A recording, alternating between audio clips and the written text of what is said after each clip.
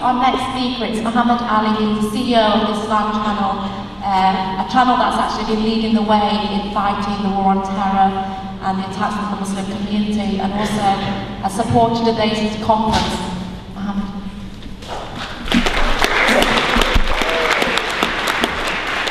Sisters, brothers, friends, comrades, peace be with you. According to the British press, I am a terrorist. So today you have the privilege to listen to a terrorist. And thank you for listening. When I applied for, because I go in and out, and every time I get in, I get asked all those stupid questions I get asked, how long are you going to stay here? So I always tell them at the immigration, I tell them, I'm going to stay here forever. And they get shocked. So Bob is here and advised me to apply for a British passport during the time of Jack Smith.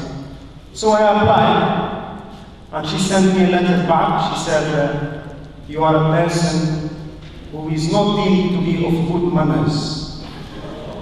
Maybe I don't watch adult stuff like her husband. And I don't get paid by the taxpayers. Anyway, today we are talking about the Islamophobia in the media. In 2006, I organized African cartoons affairs. I organized a conference in Denmark.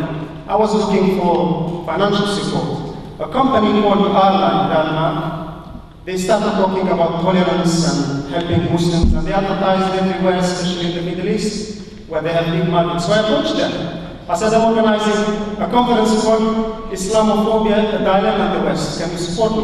They said to me, yes, we will support you if you change the title of the conference. I said to them, get lost. I'm not in need of your financial support. I go ahead and do it myself. The reason is because Islamophobia is an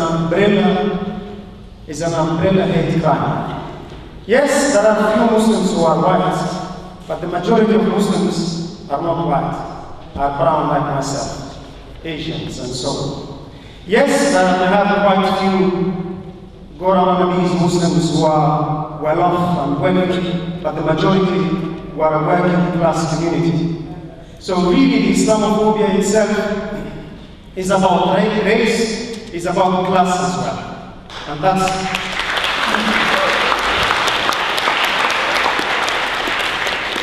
I'm glad today that we are here because over the last few years, they tried to divide us, to tell us, okay, Islam against non-Muslims is an attack of our way of life, as Mr. Blair put it.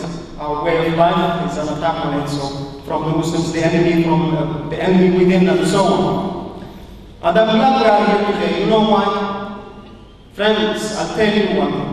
If the Muslim community are silenced, if we are crushed, believe me, you are the next. You won't be able to hold anything like this.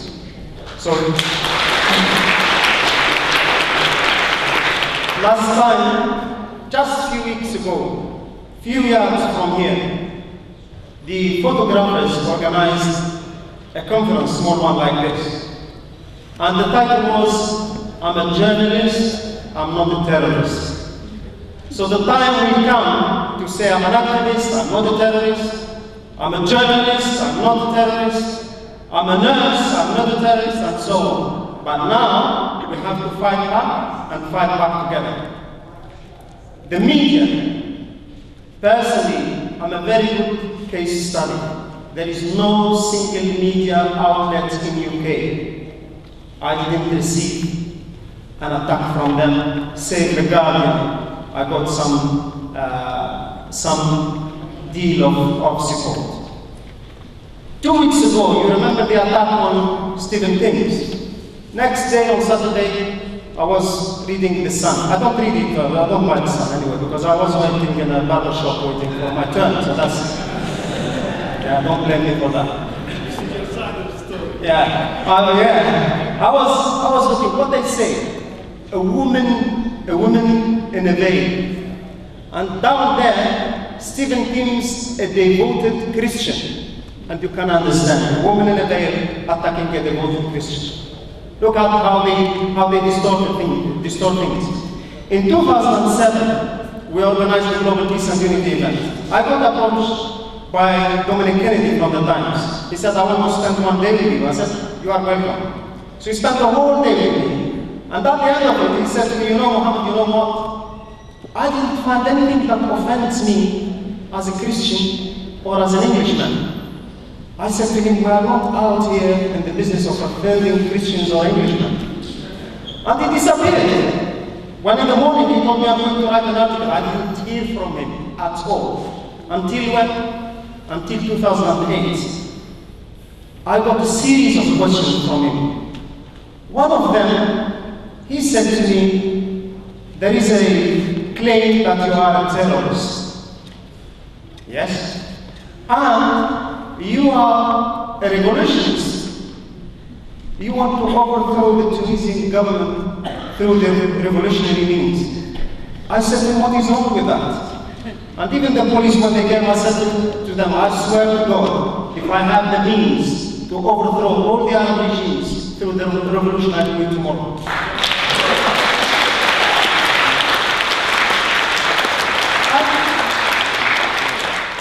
I'm not going to wait for anyone. I'm not going to wait for them. Anyway, I've seen 3 pages, including the first page in 2008. 3 pages. A terrorist was advising the police. And Neville Jones, next day she said Muhammad Ali must be sacked from the police. Can I tell you something? I wasn't sacked from the police till today. You know why?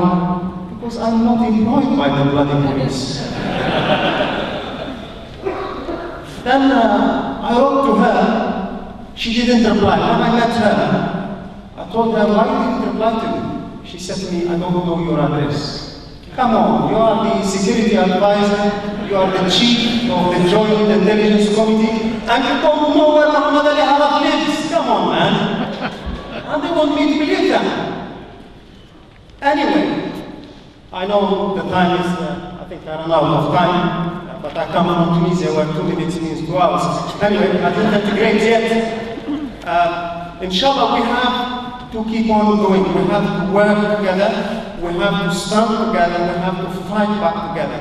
The last thing I want to say, we do organize quite large event, and on that event, we do give awards. So this year, we decided, inshallah, to launch a new award called the Civil Courage Award for those who stand for terrorism, for those who stand for justice.